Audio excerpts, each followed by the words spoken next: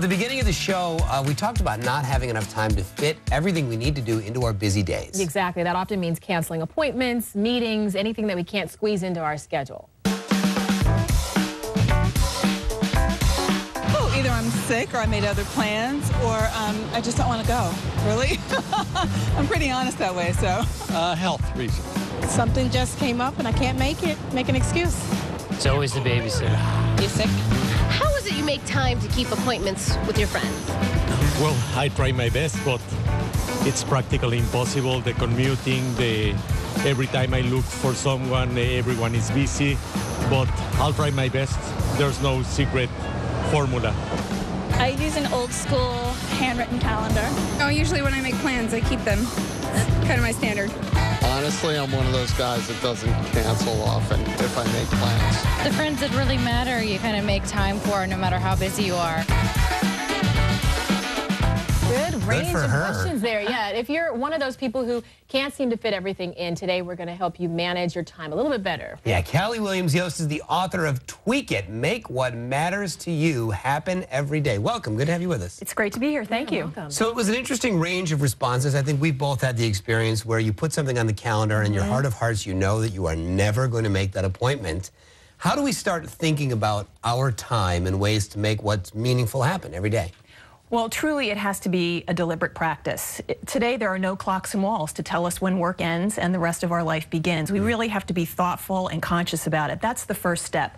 So when you get a meeting request that comes in and you've already planned to go to yoga, think for 2 seconds. You may take the meeting request, but sometimes you're going to go to yoga. And you'll begin to see that over time, you'll build more things in that matter to you. And think about scheduling. So for example, if you find yourself in a city between meetings, oftentimes we just end up doing nothing because we don't have a place to do work. For example, a company called Regis that offers office space, they have drop-in places where you can go and get work done, but you have to think about that before you find yourself. Yeah, think about what you're scheduling. Yeah. Exactly. It's weird. Sometimes I've gotten to the point where people will ask, can we get together for lunch, coffee, whatever? And I will email people and say, we'll make the plans, but just know this might get canceled. And it's not because I'm trying to do it. Things keep coming up, and you just have to be real with them so that they don't think you're flaking out. Is that a bad thing to do, or is that when I should start looking at myself and all of you, because I'm blaming everybody else too. Everybody in the room that's experienced a canceled lunch with Audra. No, seriously, I'm putting myself out there. You're absolutely right. And I think one of the key points here is, as we manage our work-life fit, because there is no balance, right? We're never going to get there, but we can find our work-life fit day to day and at major life transitions. There's never perfection. And so at the end of each week, when you sit down and reflect on what you did, celebrate what you got done. So maybe you didn't go to lunch with that one friend for very good reasons, but maybe you were able to spend some time with your partner that you had scheduled in, or you got to the gym, or you did something else. And then the next week's a new day. So celebrate what you did. Don't beat yourself up. Yeah, should we be saying no more? I mean, is that one way to make our commitments, is simply to look at the calendar? When we get that meeting request, when we know we have yoga, just say no.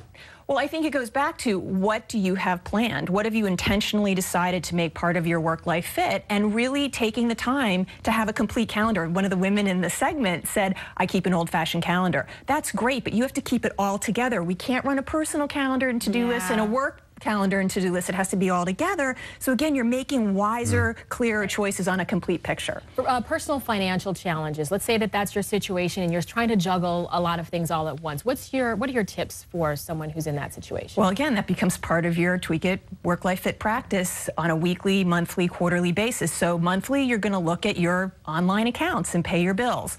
Then quarterly, you're going to sit down and perhaps look at your investment accounts and see how they're doing. And then maybe on an annual basis, you're going to make an appointment to look at your insurance coverage. So over time, again, it's like a big buffet, work and life. And you've just, over time, that's your slotted tray, your practice every week. You're going up, you're picking what you can do each week. But over time, you've really covered everything. I like the advice you gave for getting to those dentist and doctor's appointments. I am constantly canceling dentist appointments, constantly. That's because you don't want to go. And it's not just because I don't want to go. It's because it seems easy to do. But one of the things you suggest is you're going to set aside one day, one vacation day, one Saturday, and this is the day for those appointments. Go to the doctor, go to the dentist, get it all done.